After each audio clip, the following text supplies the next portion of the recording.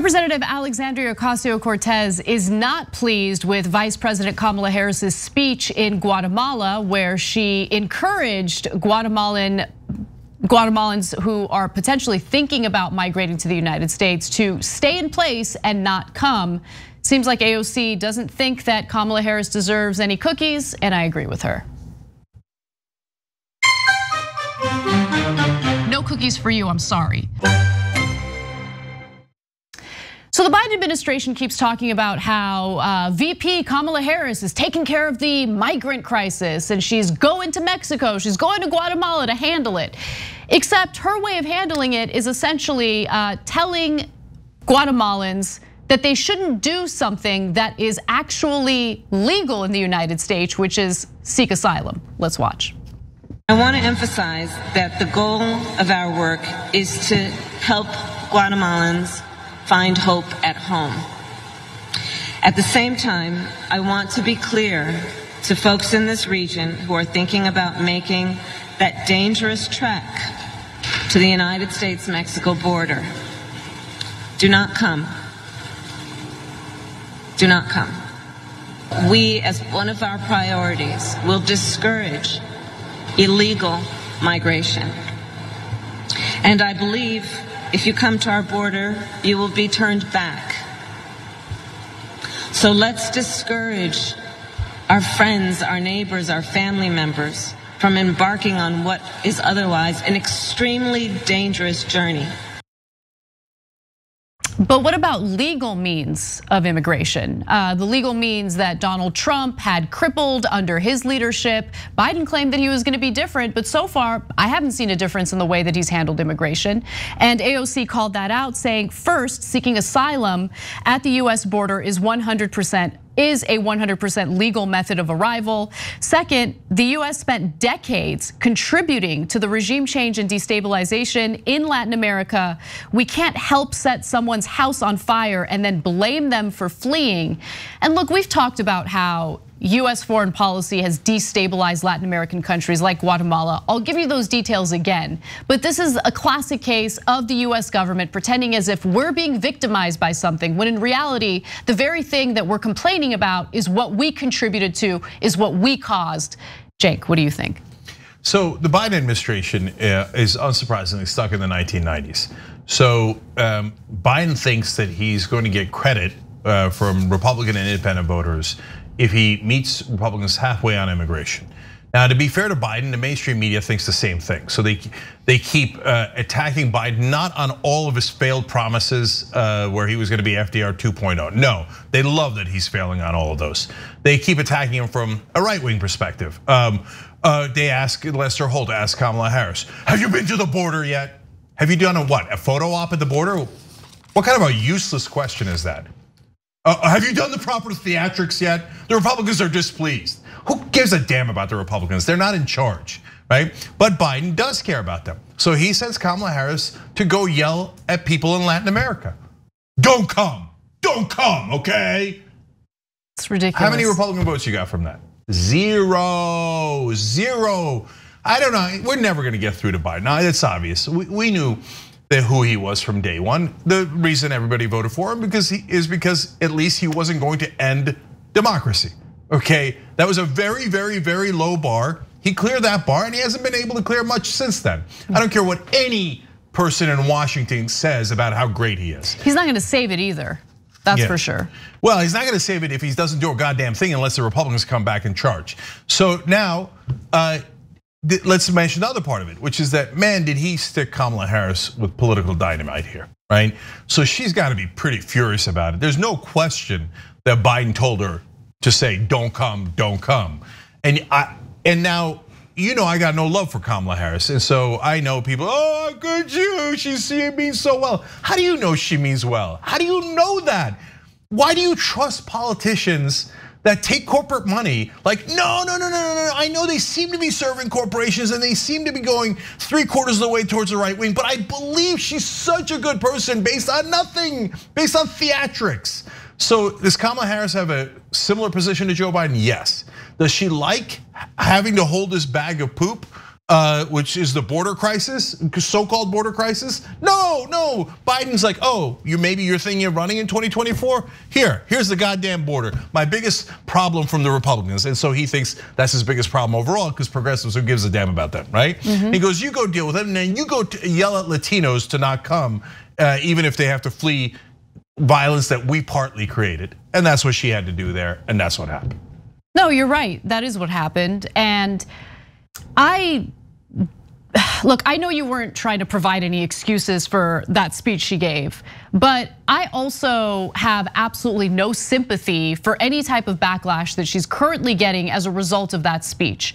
I'm tired of the apologists for Kamala Harris's behavior, not just as VP, but when she was a prosecutor in California, right? What can she do? I mean, this is just what the system is, and she had to operate under that system. And even though she was in this wonderful position of power where she could have actually changed the system, she decided to go along with it. But what could she do? No, I'm not buying it. Even if Biden sent her there, no one forced her to say the words, "Don't come." No one forced her to spread the same kind of talking points that the Trump administration did in regard to asylum. Obviously, there are legal ways to migrate to the United States. And what she said in that speech was a little too vague. Like, she mentioned illegal immigration at one point, but she's making it clear she doesn't want any of them to come. And for any US politician, whether they're Democrat or Republican, to utter those words, given what the US has done to Guatemala specifically in backing a coup in the 1950s, which destabilized that country, it's disgusting and it's wrong. Period. We have to take responsibility for what we've done in the United States in destabilizing other countries. These things aren't happening to us.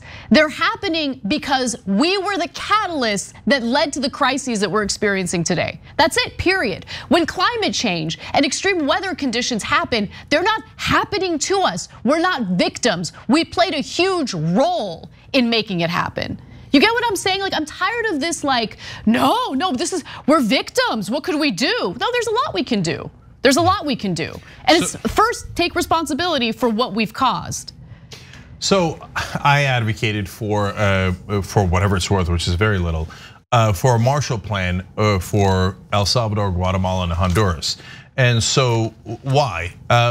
Because Marshall Plans work. It's the single most successful foreign policy action the United States of America has ever taken. When we rebuilt Germany, Japan, and that's not all. They also rebuilt Greece, Turkey, and many other countries after World War II. And so what it did was it turned our worst enemies, and Germany, after fighting them in World War I and World War II, was by far the worst enemy the United States of America had ever had, right? We turned them into our top allies. And we turned them into economic powerhouses, which we then traded with, and we all got richer. And we took that shining example of what to do right, and then we threw it in the garbage. And so we said, oh, okay, I got a new idea. Let's just attack everyone. Let's bomb Iraq, let's bomb Afghanistan. Let's do coups in Latin America and Africa over and over again. Let's steal their resources.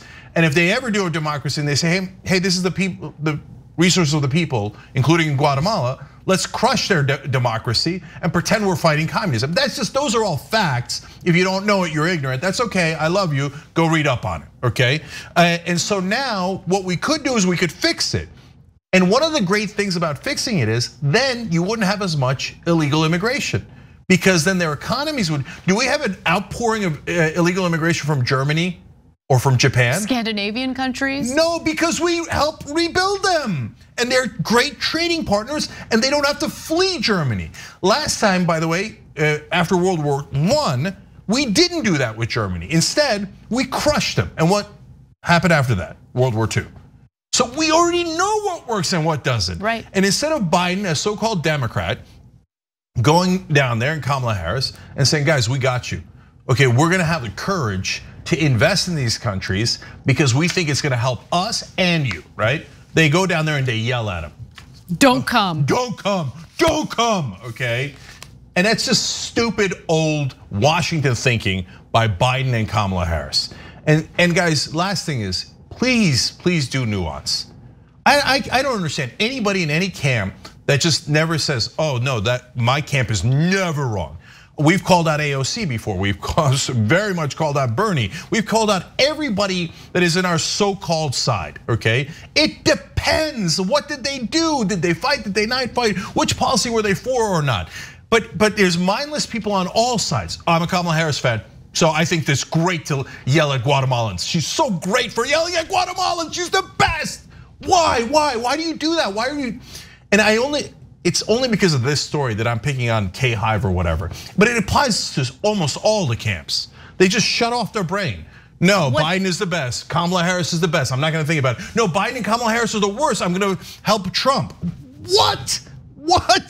Just please do nuance. I think the worst thing that voters could do is play into the very intentional cults of personality that both parties create in order to distract us from the issues that we should be critical of. And so there are no friends in politics. And I'm specifically talking about these people in positions of power. We're supposed to have this type of tug and pull relationship with them because they're supposed to serve our best interests. And if you have like this, if you fall into this like cult of personality culture where you think that like one politician or the other can't do any wrong, then you're not gonna be able to do what you're supposed to do as an active member of a democratic process.